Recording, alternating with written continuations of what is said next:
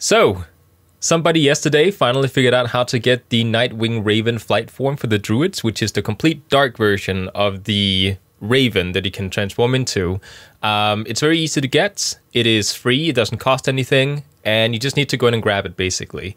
The Horde side, just want to point out, I do not think that they at the moment have figured out which NPC to talk to on the Horde side, but once they do figure that out, I will put that in the video description on a link to which NPC you need to talk to.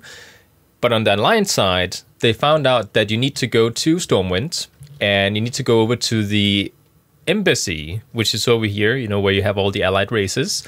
And down by this tree here that we have, you can see that we have an NPC called Celestine of the Harvest. If you talk to her, she's going to allow for you to learn the Nightwing Raven flight form. So just click it and then go to the barber, and there you have it. Super easy to get. I'm so happy that we finally have it, because that means that we now have the last of the new Druid forms. So yeah, just a quick video, since nobody, as I've seen, has made one so far, and I hope you enjoyed it.